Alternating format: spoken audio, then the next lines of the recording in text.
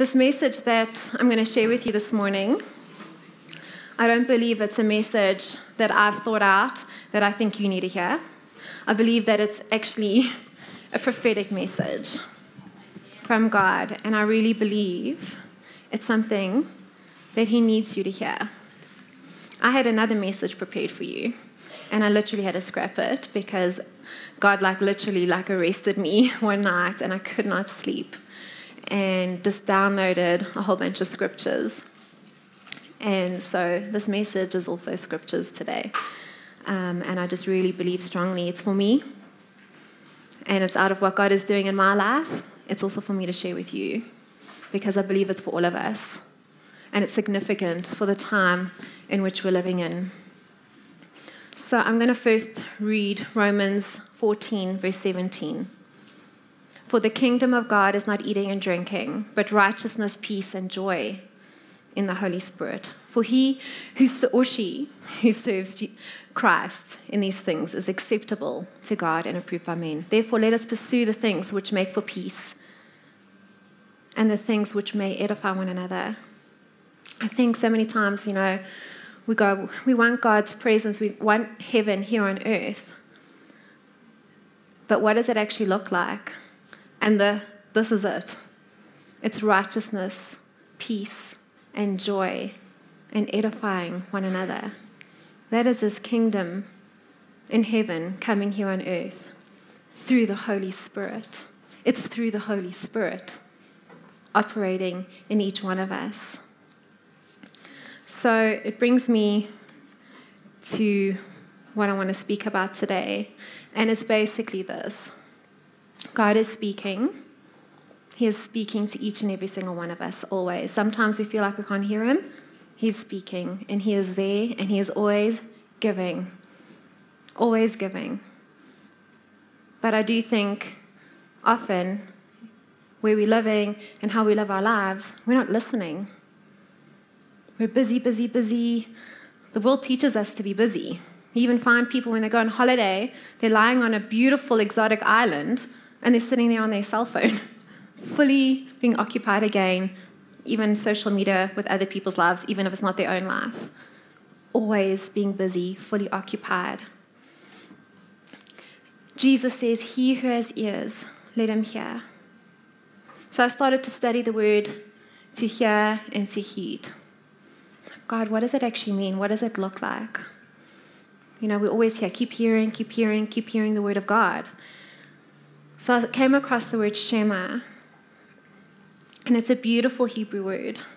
And it's actually still a Hebrew word that very religious Jews speak out. It's a prayer that they speak out twice a day, the very religious Jews. And it kind of goes, oh, hear, Israel. But the word Shema, it actually has 4 kind of definitions to it. And it's to hear, it's to heed, it's to obey, and it's to understand. It's actually a verb. Hearing is actually a verb. Don't just listen to the word of God, the word of truth, and not respond to it. For that, in essence, is of self-deception. So always let the word become like poetry written and fulfilled by your life. If you listen to the word and don't live it out, live out the message you hear, you become like a person who looks in the mirror of the word to discover the reflection of His face in the beginning. You perceive how God sees you in the mirror of the word, but then you go out and forget your divine origin. But those who set their gaze deeply into the perfecting law of grace, of liberty, are fascinated and respond to the truth they hear, and they are strengthened by it. There's healing in it. They experience God's blessing in all that they do. So I do feel like when we're sitting under this word, there does come a time when the Holy Spirit is speaking to us. When the Holy Spirit is speaking to you, often it's something for us to do. It's to protect us. It's go a different direction, go a different route, go pray for that person. Lift your head up, child, I love you. He always convicts you of your righteousness. Sometimes you're feeling condemned. The Holy Spirit will come and lift your head up and say, you're righteous, my child. Or the Holy Spirit will use you to go and tell someone they're righteous and Jesus loves them. Often it requires that heeding, that obeying. Because sometimes we can hear that word and go, oh, that's a really good word. That's awesome. Yes, I want the Holy Spirit to move. And then the Holy Spirit says, okay, let's go this direction. Let's go this direction. Oh, whoa. No, that doesn't feel right. That doesn't feel comfortable. My flesh doesn't like that. And often our flesh doesn't always understand what the Spirit of God is saying. But the flesh has to submit to what the Holy Spirit is saying and doing in your life. It has to. And that does mean sometimes us obeying the voice of God and the Holy Spirit speaking to us without us even understanding and it fully making sense. I've had that before where I've heard the voice of God say, do this thing, go and pray for that person. Like, that person is going to think I'm so crazy and they're going to think I'm weird. And then I walk away and I just keep feeling that sense. And I'm like, okay, God, I have no idea why. And if they think I'm weird, they think I'm weird. I'll do it. It's kind of like that. And I do feel like God is speaking to you. It might feel weird in your flesh. It might feel uncomfortable in your flesh. But go, do, receive, heed his voice, obey his voice. Obeying isn't a legalistic word. It's actually a holy word. It's us following Jesus. It's us living out our lives in response to his grace.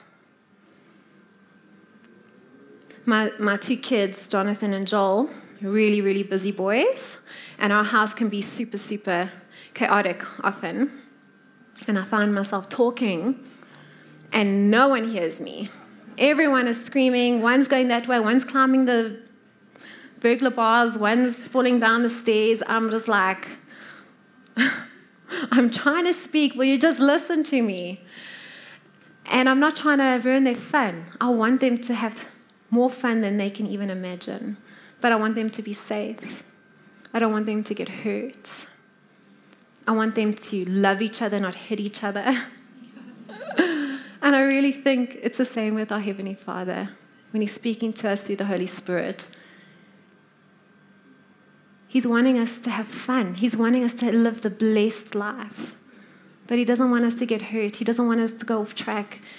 He wants us to be under the shadow of his wings, in his presence, where there's peace and there's rest. So often we think we know the better way. I want to do this. This is like a great idea, God.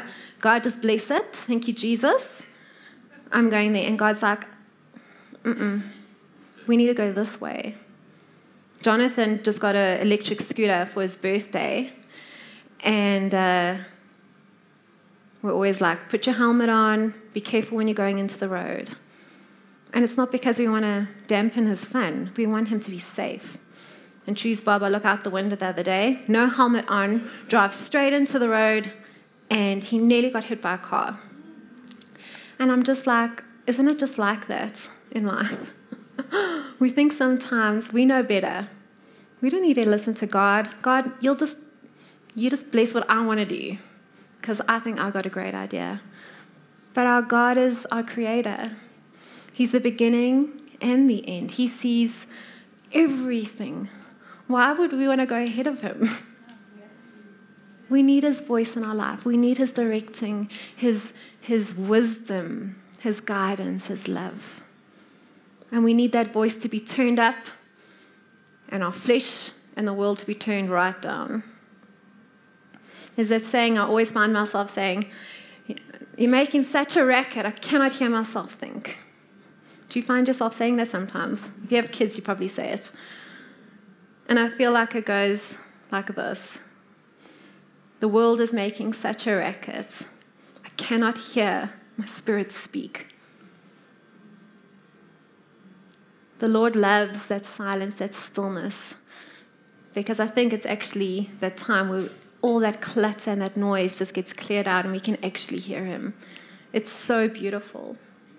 And it brings me to the theme of today. It's daughter of a voice. Isn't that beautiful? I came across this word as I was studying out heeding and hearing. And I came across a Hebrew word called bet kol. And so I'm like, okay, that's interesting. And then I saw it meant daughter of a voice. I'm like, how could that possibly mean hearing, heeding? So I looked into it a little bit further. And daughter basically means the church, a vessel, a gathering. And the voice is Jesus, it's the Holy Spirit. But I want to break down each letter in the word bet kol for you because it's really, really beautiful and there's actually so much more depth and meaning to it. But it's actually the hands of God reaching down. That is daughter of a voice. It's God's hands reaching down to you. So the first letter is bet. It means a container, a gathering, a vessel, a house. The next letter is tav. It's the mark of the cross. It's Jesus. It's our salvation. Kaf. Kaf actually has two letters that actually make up the word kaf. It's zayin, which is holiness, and resh, which is reaching down. It's holiness transcending. The picture is a sun and a horizon. And the interesting thing about this letter, it's actually the letter that reaches down the lowest. It's the lowest letter reaching down to the lowest of lowest here on earth. And vav is the nail. It's a hook. It means a joining, a connecting heaven and earth. And then lamet, it's a staff, a rod, which is used to protect, comfort, guide, lead, teach. A good shepherd is never without his staff. Jesus and the Holy Spirit are always together, intertwined. And so basically it says this: a vessel marked by the cross, joining heaven's holiness to earth through the Holy Spirit. That is what daughter of a voice is. And this is my prayer for you today, for this church, for this nation, that we will be daughters of a voice, that will heed the voice of the Holy Spirit and connect heaven's holiness, heaven's will, heaven's way, heaven's love for the people here on earth through us by the Holy Spirit. That is my prayer, and that is daughter of a voice. So I want to read Matthew 5, verses 13. You are the salt of the earth, but salt loses its flavor. How shall it be seasoned? It is then good for nothing but to be thrown out and trampled underfoot by men. You are the light of the world. A city that is set on a hill cannot be hidden. Nor do they light a lamp and put it under a basket, but on a lampstand, and it gives light to all who are in the house. Let your light shine before men, that they may see your good works and glorify God, that we can be his vessels here on earth. The people that encounter us won't glorify us. They'll glorify him because they see Jesus in us. They will see love. They will see peace. They will see joy in us. That is our heart. That is heaven coming to earth. It's peace, joy, and righteousness. When we have those things in us, it actually evokes almost a jealousy in other people going, I want that. I want that. It actually creates a thirst in other people. Let your life be so salted with Jesus, it creates a thirst for Jesus. Blessed are those who thirst after righteousness. Blessed are the peacemakers. Rejoice and be exceedingly glad. Take up your crown and flow in your royal righteousness that has already been bestowed upon you.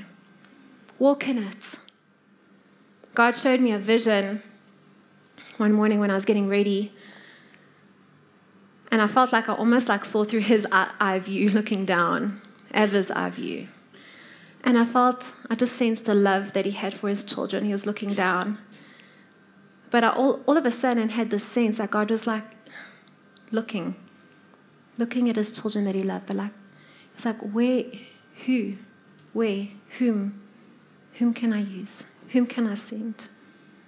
Whom can I put my spirit and my will through to get my will be done here on earth? Whom can I send? Who will say, here I am, send me? I think it's actually one of the most selfless prayers you can pray, because it's actually not your will. It's not what I want. It's not what you want in this world. It's not about the next house or the next car. It's, God, what is it you need to get done? I'll help you. I'll help you find your children that don't know you yet. Your children that are wandering and lost, I'll help you. I'll go, God. And the reason why I sensed this was the scripture here. Therefore be patient, brethren, until the coming of the Lord. See, the farmer waits for the precious fruit of the earth, waiting patiently for it until it receives the early and later rain. You also be patient. Establish your hearts, for the coming of the Lord is at hand. God is coming. He's coming back, and that's awesome. We're to be like, yes, God, we're so excited, God, you're coming.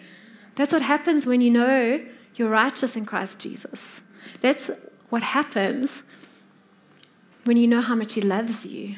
When you sit under a grace message week after week in church and you let it wash over you, it creates that excitement, like you cannot wait for God to come. You can't wait to be in His presence every day, all day. No more sickness, no more pain, no more strife. I can't wait. And it reminds me of my kids. When I read this scripture, it's like when it's Jonathan or Joel's birthday. They literally cannot sleep. They cannot stop talking about their birthday present that they're going to get that is a month away. Every single day. And it's that excitement in us that starts to stir in us. Can't wait, God. Can't stop talking about it, God. You're coming for us. You're coming for your bride. And He's coming soon. And that's why heeding His voice, hearing Him, hearing what He needs to be done here on earth is important, because we're going home and we need to take everyone with us. Amen? Not just us. We don't just receive. We're blessed. We're blessed. We're receiving this grace. We're receiving this truth. It can't just stay at us. It has to go forth.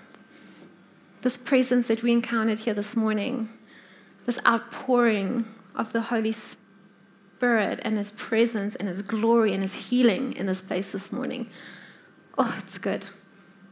But it can't just be for us. I want everyone to encounter that. Every single person I know, every single person I meet, I want them to know the presence of God. I want them to know they are righteous in Christ Jesus. But it's going to take, in a sense, a revival, a sense of us going, yes, God, here I am, God, I'll go. I'll bring people to your storehouse. I'll bring people to the church. I'll go and get them, God.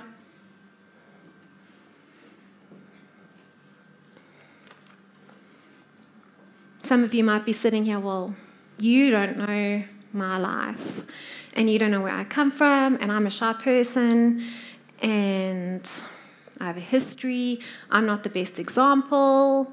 You can think of a million excuses. That's okay, because guess what? God doesn't see that. He sees His Son, Jesus. When He looks at you, this is what God showed me, and I'm going to share what God showed me for me, and I pray that it blesses you. But one morning in worship, God showed me 3 pictures of things I kind of remember, but I'm like, I kind of don't want to remember those things because they weren't my best days.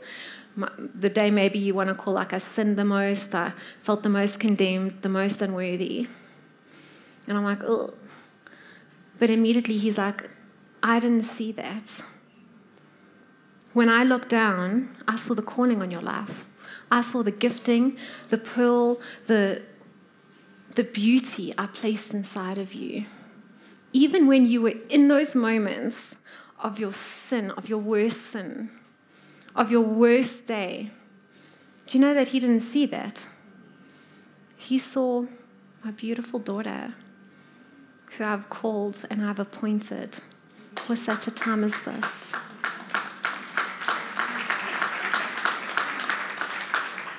He sees the Son Jesus. That's what he sees when he sees you. And he sees everything he's given you. God declares a thing before it's a reality. You might not even see it yet in yourself. And I don't care how old you are. You could be 13. You could be 90 years old. God, if you're here and you're breathing, God's still going to use you. God is going to use you if there's air in your lungs and you are breathing and you're alive, if you will let him. Here I am, God. Use me. Whatever it is. Don't worry about the what. Forget about the what. Then we get so focused. Then I find myself going, okay, God, I've got to serve you. I've got to work for you, God. I've got to get out there. Forget about the what, because then we get into that space. Eyes on self, in a circle, like God showed me in that picture, in that vision. All he actually wants is his children to look up and go, I'll go, God. Doesn't matter what. I'll go, God. It's selfless. It is a selfless prayer. And our flesh has to submit to that. If you consider yourself to be wise and one who understands the ways of God, advertise it with beautiful, a fruitful life guided by wisdom and gentleness. Never brag or boast about what you've done, or you'll prove to be truly wise in yourself. But there is bitter jealousy. But if there is bitter jealousy, comparison, and competition hiding in your heart, don't deny it or try to compensate for it. For that has nothing to do with God's heavenly wisdom, but can best be described as the wisdom of the world. So wherever jealousy, selfishness are uncovered, you will also find troubles and every kind of meanness. I think that's often why we end up having strife in our life and issues with people. But the wisdom from above is always pure and filled with peace. It's considerate, it's teachable, it's filled with love, and never displays prejudice or hypocrisy in any form. It always bears the fruitful harvest of righteousness. Good seeds of wisdom's fruit will be planted with peaceful acts by those who cherish making peace. Don't chase the better life. Go after the blessed life that God has predestined and given you already. You just have to step into it and walk in it. Don't get distracted by what the world is saying you must look like or be like or have. The world must submit and God's word must go forth. And you literally sometimes have to get that flesh, get that world behind you and under your feet, so that the Spirit of God can flow through you, so that you can reign in life for how God has predestined and planned for you to reign here on earth with heavenly wisdom. There can often be two voices. The flesh has a voice, too, in us. And it's really easy to know when it's the flesh. It's because it starts with you. What am I going to do, God? Comparison. And it ends with you. That's the flesh. But when it's God, it starts that he sees something in you, that he's placed something in you. You might not even know about it. You might not even know it yet. And it ends with giving him glory. That's God's voice. That's the peace of God. That's the voice that you're to listen to. It always ends with God. It always brings him glory.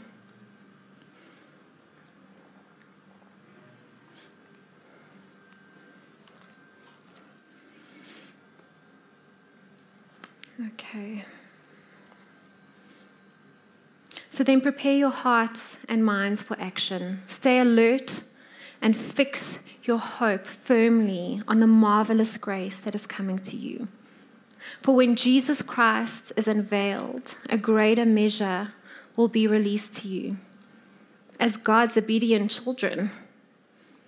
Don't shape your lives by the desires you followed when you didn't know any better. Instead, shape your lives according to the Holy One who's called you. For it says, you are holy, for I am holy.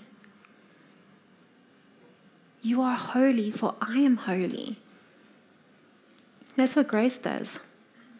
That's not what law does. We can never keep the law. But grace actually evokes a holiness in us. We actually become like Jesus. We start to think like Jesus. We start to see like Jesus. Be holy, for I'm holy. The more you're in his presence and you're receiving his love and his grace, you can't help but to actually reflect him and be like him. It doesn't make you sin, knowing that his grace covers every shame and every failing and every thing that you missed. It doesn't make you want to do that more. It wants you to be better. I want you to be like him. It wants you want to be holy. Being occupied with the finished work, it produces joy in our lives. It produces joy. Hebrews 13, verse 13. So we must arise and join him outside the religious walls and bear his disgrace. For we have no city here on earth to be our permanent home, but we seek the city that is destined to come. So we no longer offer up a steady stream of blood sacrifices, but through Jesus. We offer up to God a steady stream of praise. These are the lambs we offer from our lips that celebrate his name. We will show mercy to the poor and not miss an opportunity to do acts of kindness for others, for these are the true sacrifices that God actually delights in, that he is well pleased in. And I want us to just think about that for a moment, just the word praise. I really think it is such a key thing in our walk with God. Praise. When you get grace and that you realize that veil has been torn and you have that direct access to Jesus, that direct access into the holiest of holies that we experienced this morning in his presence. When you encounter him, and his presence is heavy and his glory is surrounding you, there's no lack in that.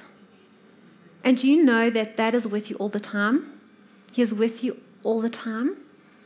But it's so funny that sometimes we have to get into this mode where we've got to beg God, beg him for that breakthrough. Beg him. God, not getting my breakthrough. I better pray about it again. Like he didn't hear you. He knows everything in your heart. Even those deepest desires in your heart that you've never even said. He knows because he made you. But when you're in that atmosphere of glory, of presence, I find myself, I cannot but thank him. Because you just have this sense that you're so fully provided for. Nothing missing, nothing broken in his presence. That's actually how we're to live our lives out every day. Revelation of his finished work and thanking him. Knowing that he's with you, that you're in the Holy of Holies with him. Wherever you go, you have direct access. He is living in you. He is speaking through you. You're provided for. He will never withhold anything from his children that he loves. But he wants you to have the blessed life. He wants you to hear him. He wants to guide you. He wants to protect you because you're his kids. Praise actually means casting your cares onto him. When you give thanks, and sometimes you might not even be feeling like saying, thank you, God. There might be chaos going on around you. You might have had a terrible day. There might be issues in your family. But when you start to thank him because of what Jesus has done, he doesn't have to die on the cross again. He's already done it. And when you lift that up and you lift up the finished work, you can't help but thank him. It might look and feel like you shouldn't be thanking him, but when you thank him, you're lifting it up, you're casting your cares without even realizing it. There's breakthrough in that. And so often we're sitting on the other side like, God, help. God, where are you, God? Panic stations. Just lift up the finished work and thank him. There is breakthrough there. I'm telling you now this morning, there is breakthrough there. Stop focusing on the problem. Stop focusing on the lack. Start focusing on the finished work and start praising Him. Your needs are met there, like Sarah. She waited so long for a baby. I think she was probably even pleading with God for a child.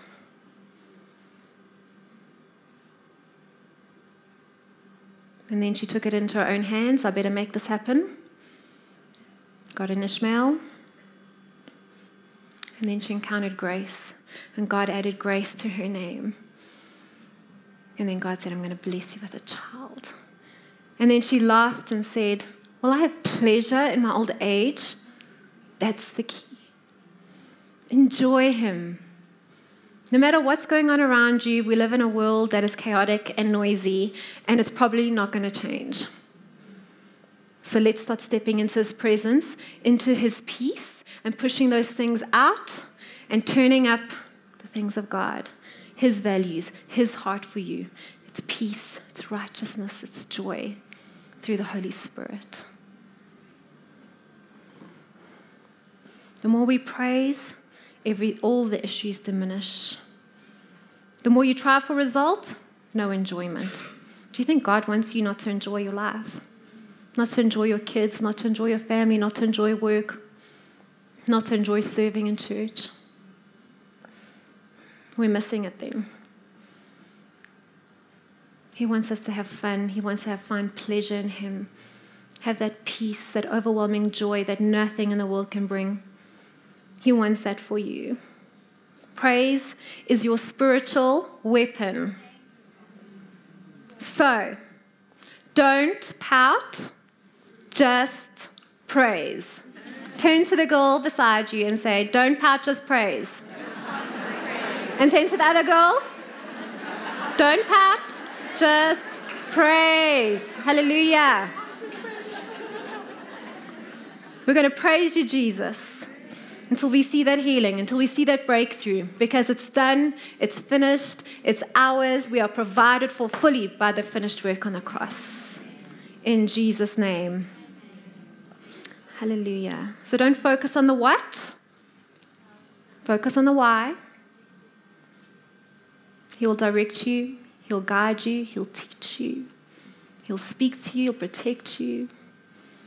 Oh, and it's glorious. And I really believe there is a greater glory coming on this earth like we've never seen before because of the time that we are living in. We are living in the end times. We're living in the third day, the 11th hour. It's us. And He says in His word, you're going to see miracles like you've never seen before. We are to be expectant for that. We are to be ready to receive, ready to go, ready to gather the people. Eternity's our home. Heaven's our home. This is a stopover.